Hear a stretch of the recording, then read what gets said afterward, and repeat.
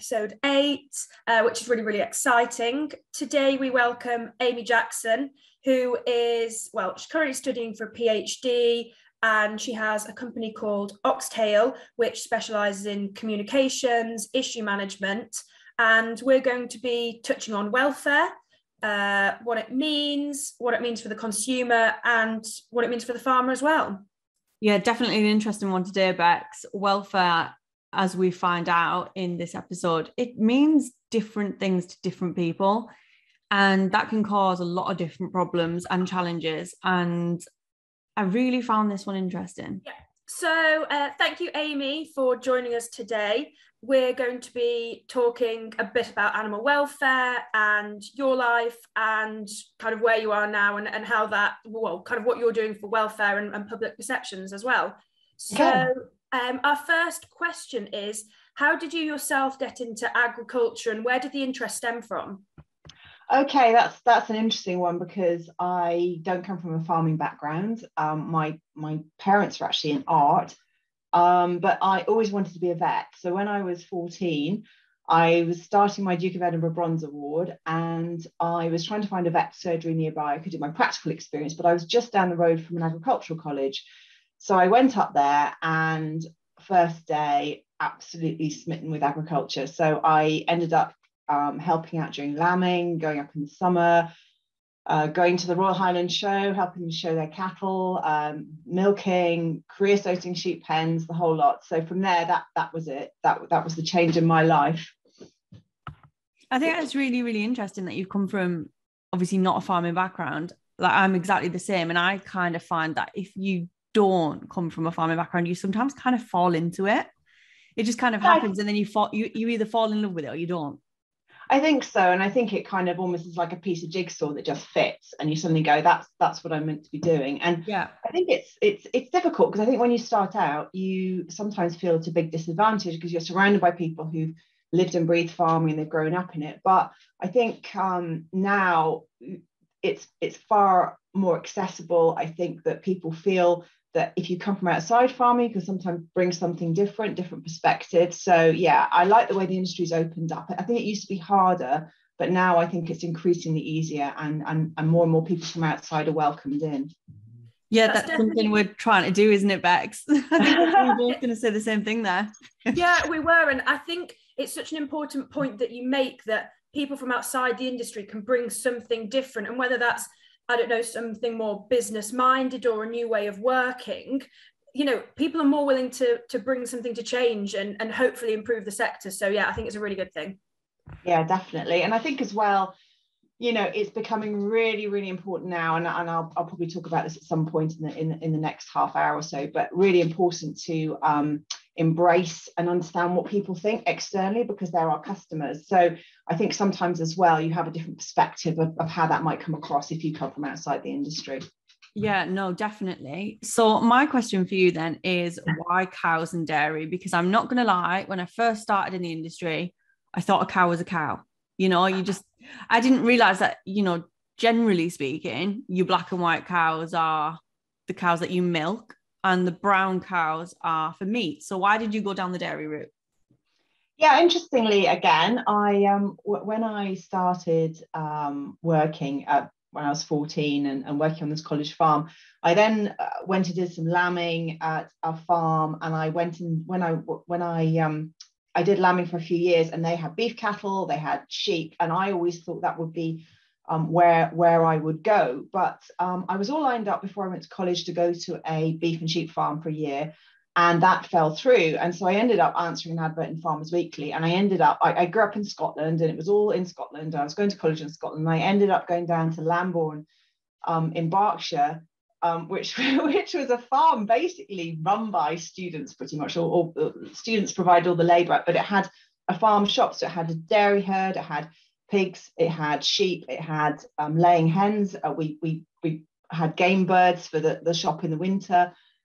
So I then really, really sort of fell in love with dairy farming because they had 200 cows, and we used to process the milk. And I just loved the interaction with dairy cows because in a way they're they're less wild, they're more domesticated, they're more sort of reliant on you in a way, and you have that daily interaction with them. And I really loved dairy farming, and also the fact that you can change something and you can see the result that day, whereas with sheep and beef cattle and other I suppose laying hens are the same, as you can do something and see the result straight away, whereas the longer term things, cropping, beef and sheep, you have to wait and see that kind of effect coming down the line. But I love the responsiveness of dairy farming as well, and the responsiveness of the cows to whatever you do.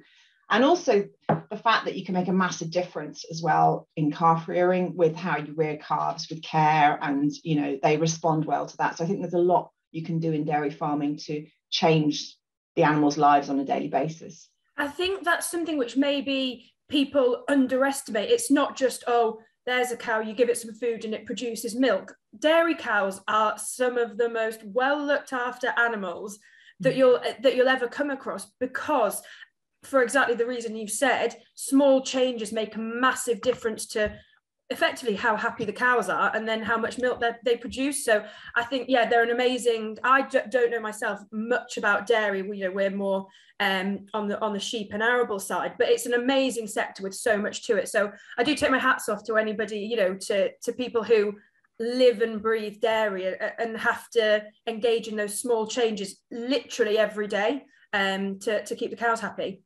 But you have that relationship with the cows as well, which I think you can have a close relationship. I mean, I'm not saying someone with beef cattle doesn't have that, but you do have a real working relationship with the cows, your co-workers really, which I think I quite enjoy. I love that. That's all about connections and building that connection with an animal. And I like that you said it's like co-workers, you're a team. That's really interesting. Definitely a nice way of thinking about it. So Amy, you're currently studying for a PhD.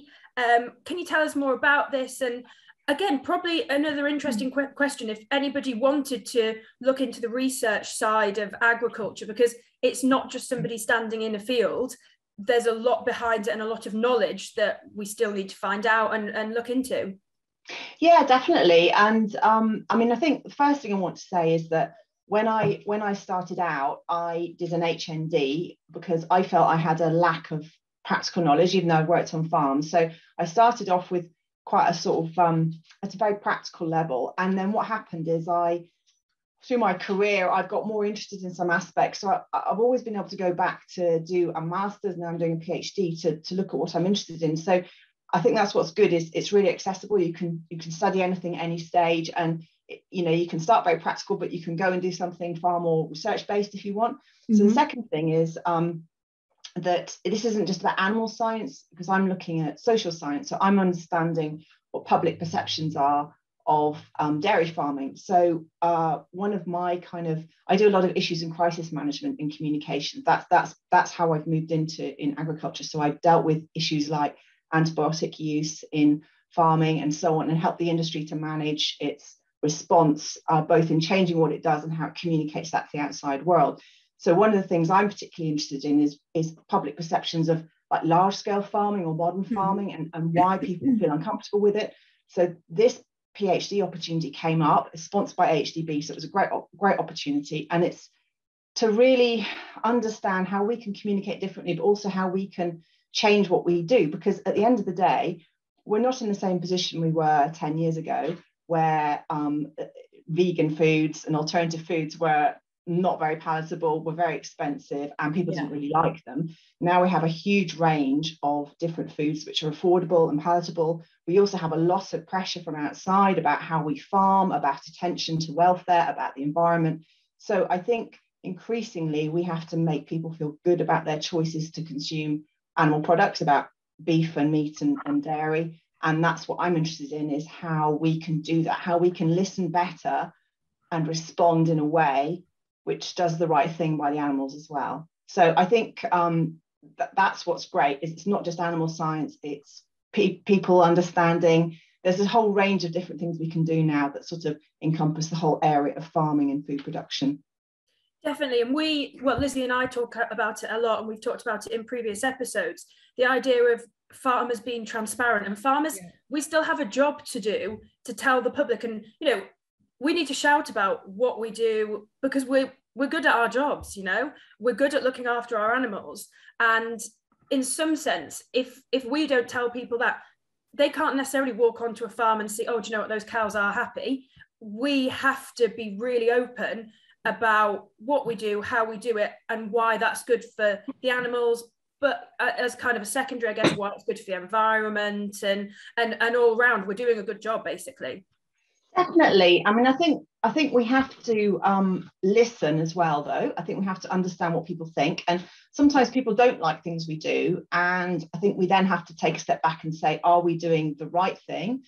If we want the public to support what we do. But I think it's about always being open-minded. But also what I found in my research is that people's views, it's a bit like social media. It's easy to form a view when you're forming a mass view about a big entity, and it's depersonalized, and you say, oh, this is what happens in farming.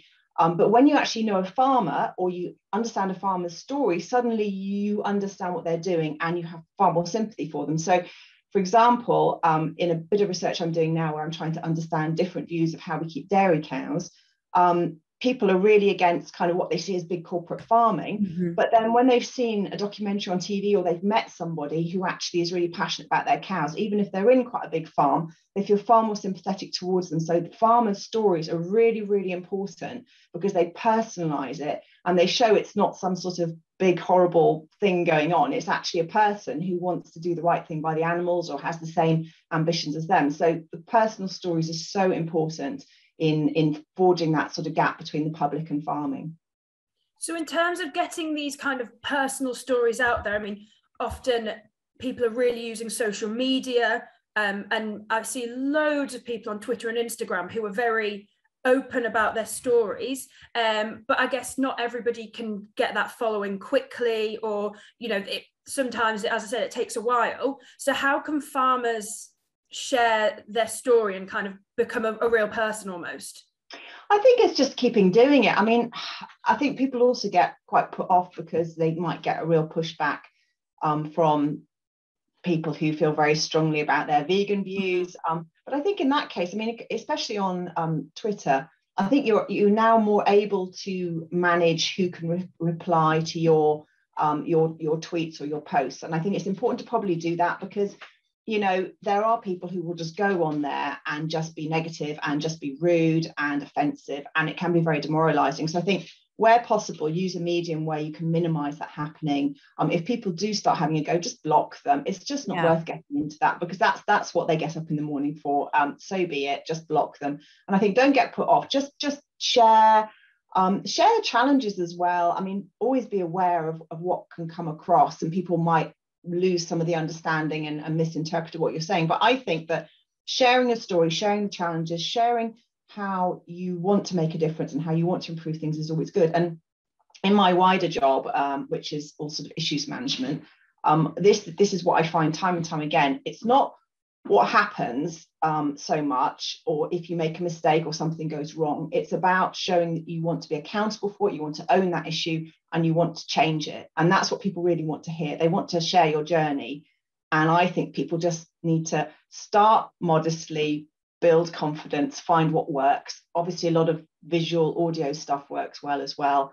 And people like to see farmers in particular interacting with animals. That's something they want to feel, that farmers care. So show them that you care, show them how you're making your animals' lives better and how you relate to your animals. That's what they want to see as well. That's all I can kind of offer on that. But I think it's just don't try and achieve it all in one go. Just keep trying different things, but take tentative steps and don't sort of go too full out. Always think about how your posts might be perceived as well, just to avoid yourself getting into trouble. I mean, have you faced any kind of backlash on social media from any of your work or what you've done?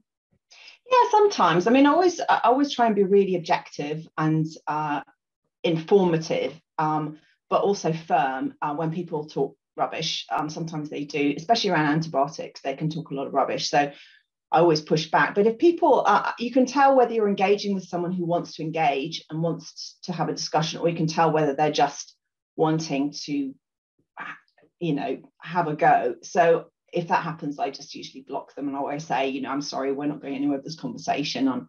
I'm going to back out of this, and then I just block them. I just think it's very easy to let this stuff get to you. But I think it's always about being polite, but also recognizing where it's going nowhere and not expending any more energy than you have to. These things can take entire days. So best to know where to draw the line, I think. Definitely. So you mentioned your kind of wider job in communications, an issue kind of management as well. So the company is Oxtail. So can you tell us a bit about that? Well, I when I got into farming, I worked on farms. Then I went to Canada for a bit, worked on dairy farms, was really interested in cattle breeding. Came back, worked for an auction business in Scotland, doing dairy sales, and then got a chance to work for a cattle breeding business. And it didn't really work out because I wanted to do lots of sire analyst stuff, and I ended up doing their newsletter. I didn't really know what I was doing, so I ended up going on the Guild of Agricultural Journalists course, which is fantastic. So I got placed as a PR company, and that's when I got into agricultural PR. So I then worked for this company. They offered me a job. I worked for them for 4.5 years. And then I saw an opportunity to go into a big mainstream PR company dealing with lots of issues, management and reputation and stuff like that, working, you know, clients like Gillette and Cadbury and companies like that. So it was really, really good because although I had the technical farming knowledge, I then had to apply sort of PR outside farming. And then I got a chance to come back and work for the Milk Development Council. And then I decided to set up on my own because I just felt there was a way I wanted to do things, and the things I wanted to do in the industry, and it was the best way of doing it was to do it the way I wanted to do it. So I set it up about 10 years ago, 12 years ago, and it's been great. I've worked with some really great people, but I've had the opportunity as well to do, especially over the last 5 years, work on the Responsible Use of Medicines and Agriculture Alliance, work with them in tackling the issue of, or the perception of, antibiotic use in farming, and have been able to help communicate what's happening in the industry, but also push back against the mistruths. And I think what that's shown me really above everything else is that with all these issues we've got coming up, like climate change and so on, it's not good enough to just push back and say that's not true, that's not us, we're different, we're not the cause. We have a shared responsibility to own these issues along with everyone else. And I think we get heard better if we openly take responsibility for our share of the problem. And then that allows us to push back against the stuff that's not our share of the problem. So I think I've learned a lot from my time doing this work. And I'm hoping that through my PhD, I can also learn more about, you know, different ways of communicating and how we can keep evolving the industry and improving its standing in the eyes of the public, because we've got a lot of challenges ahead of us at the moment. Because actually it's quite tricky when you talk about drug use and antibiotic use and everything like that. And even if we extended it to any kind of chemical use in arable farming as well, it's a really, to somebody who isn't in the industry, it must be a very daunting thing to think that supposedly we're pumping animals full of chemicals, putting chemicals on the field, but it's a lot more measured than that. There's a reason behind every action almost. So I think you're right. That's a real two-way process to get the understanding there, to be honest. Definitely, but I think sometimes we don't quite approach it in the right way, because our default position is always push back and say that's not true, this is what we do. And we have these sort of phrases we always trot out, which you know, like people outside the industry can sometimes criticize us. You open you know, a newspaper and you'll see that we douse crops with chemicals and we pump animals full of antibiotics. They always use those words, and yet we always use the same words to push back and sort of say, you know, we have the highest welfare standards in the world and all that kind of thing, which may be true, but it's like we're just stuck in this polarized kind of position where we say one thing and other people say the other. So we have to change that dynamic. Yeah. And I think the way we change it is we actually try and engage with people, because we've got common problems, but they need to know we take our responsibilities seriously. And even if we think we do a good job, we're not content with sitting there. We're always trying to get better. We recognize where we need to get better. We recognize where we need to make changes. And owning that part of the problem really is disarming to people if they realize that you're accountable and you own your issues, suddenly they're more interested in hearing about what you're doing and more sympathetic towards you. And I think that's what we probably need to change, because at the moment we're just sort of locking horns with people. And so owning our share of the responsibility, facing up to what we need to do is, I think, one of the key things I'd like to see as sort of changing the narrative a little bit, because I think that will help us go a long way to getting more sympathy externally. I think one thing we've kind of been throwing around during this conversation is this idea of welfare. The term welfare, it is a huge thing. So I guess, what does welfare really mean from your perspective? And also in your research, we keep talking about these misconceptions in consumers' perspective, but what have you found to be the biggest misconceptions? What have you found in your research? What are you looking at specifically? Well, I mean, the one thing which I think people outside of farming don't realise is that actually most farmers with animals, they love working with animals, and they work with animals because they love working with animals. So I think that's one thing which I think people struggle to reconcile, the fact that you can make a living out of, they see it as exploiting animals, but we make a living out of rearing animals and looking after animals. And then we hope they have a good life and a good death. And that's how it works. So I think that's one misconception, I think, is that people struggle to reconcile the two. One really, really interesting thing I found through my research is about how we all perceive welfare differently. So there's some really, really good research which agrees on the fact that researchers and scientists they measure welfare as in sort of outcome, biological parameters. So they'll measure outcomes, and they'll measure things. So they'll say that's what good welfare is they have all these biological signs. Farmers tend to measure welfare by health and the care they put into the animal, whereas the public see welfare as through icons. Like, they don't understand the animal science, so they use icons like straw and space and access to pasture, and that's how they measure welfare. So you can see that if we all see welfare differently, how on earth are we going to agree on what good welfare is? Because we all use different measures to understand it. So I think that's one of the things I'm trying to do, is to bring us closer together, because I think we need to probably better understand how the public perceive welfare. And I think one of the big challenges we've got is, how do we make people feel good about their choices to consume animal products? And that has to be that they feel there's good welfare. And even though we might not like listening to people, sometimes we say, I don't like being told how to farm by people who don't know how to farm. And I completely get that. But we are where we are. And if we're going to move this debate forward, we might have to listen a little bit more and think about how we can make people feel good about choosing our products. So how do we do that? So I think it's about a bit of a change of mindset, and maybe seeing, rather than there being lots of steps between us and the customer, is thinking, I need to farm in a way that actually make people feel good about buying my products, rather than buying that dairy alternative or that vegan product.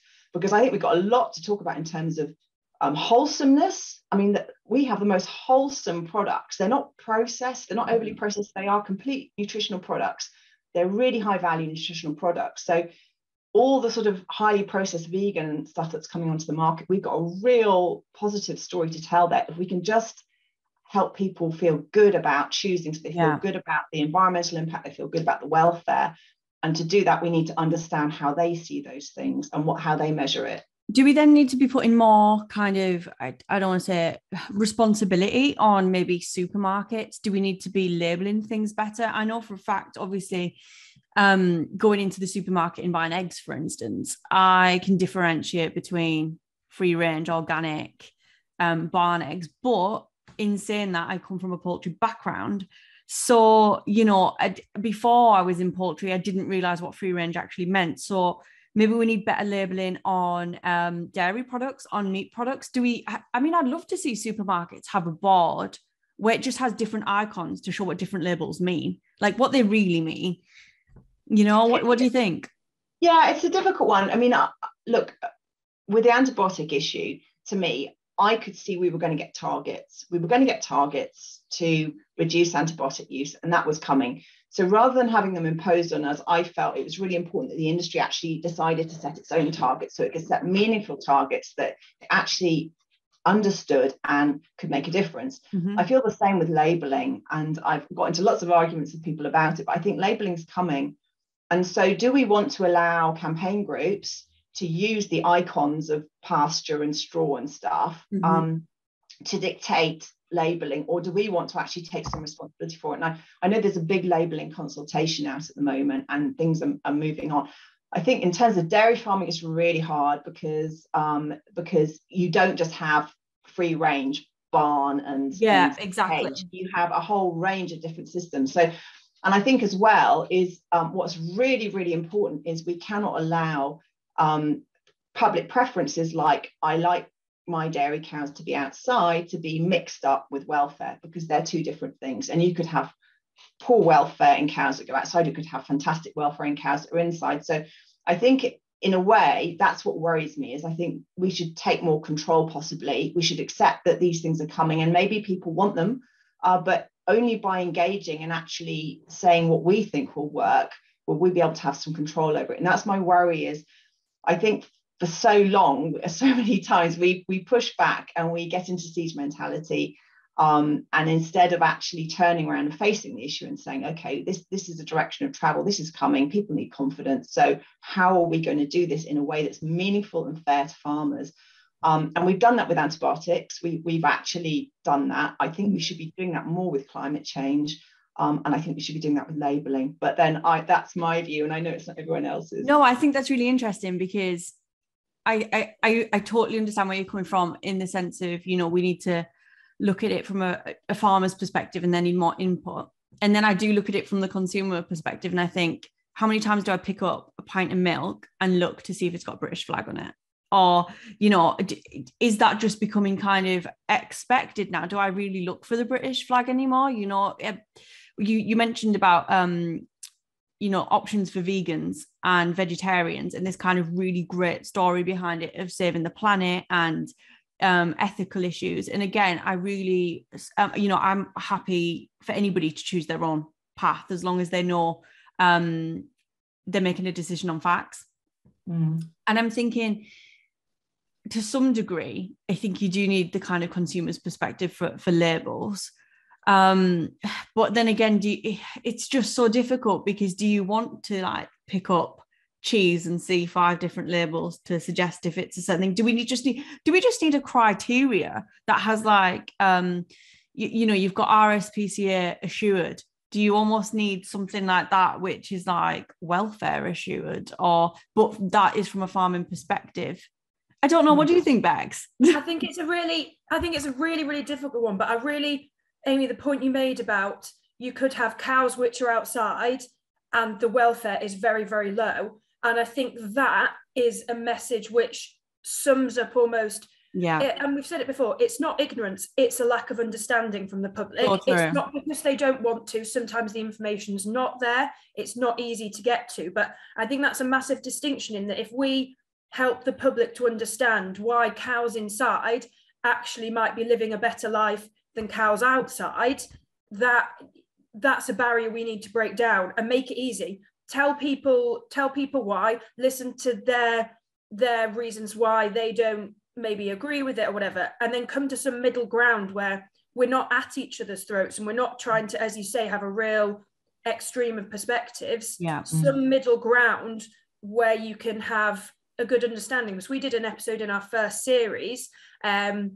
with a poultry manager and a vegetarian, and it was a real interesting kind of experience, because we weren't pitting them against each other. They just came to a middle ground where we're like, well, as a consumer I like this a bit, and as a poultry manager maybe I need to do a bit more on that, and we hit a real good middle ground on that episode, I think. And maybe that needs to be transposed into the wider industry of hitting a middle ground of understanding. I think so. And I mean, why couldn't, I know there's discussions around welfare labelling, and I think you could agree some outcomes. You could say, is the cow this, is the cow that, are certain bars met? Does it fall into low, medium or high? And then a bit like nutritional label, you could have a disc with different colours on it for different welfare outcomes. And then you could have completely separately, maybe how the animal was reared and then how the animal was slaughtered. I know it's a lot of labelling, but if people feel very strongly about it, you just need to separate them out because they're different. They're different. And I mean, there is an argument to say method of slaughter could be rolled into welfare. But again, you know, there's evidence to say that if religious non-stun slaughter is done right, it could be better for welfare than stunning done wrong. So, you know, that again, it's about the how, rather than the, you know, they say it's not about the how than the cow. It's about the how, not the what. And I think only we can actually have an impact on how this comes out if we engage with it. If we just keep fighting it, we spend all our energy fighting on a binary of should we, shouldn't we, instead of just saying, let's get into this, let's engage, let's work out what we need to do, because this is the direction of travel. And I think that's what we sometimes just don't always kind of spot in farming, is where the direction of travel is going, where the public sentiment's going, where our customers are going, and what we're going to need to do to take control of that argument. And that's where we end up handing over control to animal welfare charities and campaign groups who want other things, but they use all our issues like antibiotic use. They use our antibiotic issue to try and eliminate certain farming systems so they can have animals just farmed the way they want. You know, so this is the problem, is we end up losing control if we don't engage and actually think the writing's on the wall. How are we going to take control of this issue? Yeah, because actually, if we farmed in what probably the public think is the most welfare friendly way, it probably means a handful of cows in the biggest field ever. And actually, the problem with that is we then lose sight of the fact that we're producing food, which we absolutely need. So it's a real, and it costs a lot, and it'll cost a lot, and they won't want to pay that. So, you know, it's, and I know I've been in the supermarket where there's been a pack of chicken for £4.50 and a pack of chicken for £9, and I'm going to go for the £4.50, even though I know that if all things being equal, I would probably go for the £9 one, because it rests my conscience slightly easier. But I know that the £4.50 one's being produced perfectly reasonably. But yeah, its cost is a big factor to everybody. Yeah, definitely. So we're coming to our final question, which we do ask all of our guests. I am obviously the boots of our duo, much prefer being in my wellies. Lizzie heels, although we have got her in wellies a few times, haven't we, Lizzie? I know, and look at the earrings, guys. So would you say you're team boots or team heels? Now, I can't work this one out, because I feel like it could be a combination of both, on the farm and a bit of behind the scenes work as well. Oh, well, you see, I think I do fall between two camps. I would say boots mainly, and I have to say, after years and years of wearing cheap wellies, I'm now firmly of the view that you need to have posh French wellies, because they're the most comfortable. But also, I think that if you wear the right boots, it then gives you a chance to occasionally wear the right heels as well. So there you go. You're absolutely right. Perfect. Well, thank you so much for joining us today, Amy. But thank you very much for the opportunity. No, brilliant. Thank you. Right. Cheers. Bye. Guys. So thank you very much to Amy for that episode. I think you'll agree we touched on some quite interesting topics which are really important for the future of farming. I think from a farming perspective myself, maybe we do need to put the shoe or boot on the other foot sometimes and see things from the consumer's perspective more. Yeah, I also think it was really interesting about the labelling side of things. So as always, I would love it if anybody listening or watching this could send us a message. What are your views on labels? What do you think? Do you think we should be putting more on there? Should it be responsibility of the consumer, the farmer, the supermarkets? Give us a shout. We want to hear from you. So thanks again for joining us. As always, you can find us on Boots and Heels UK. And you can also send us a message and get the next episode Saturday 9 a.m. next week. Thanks again for joining us. I'm Lizzie. I'm Becca. And you're listening to Boots and Heels. Bye.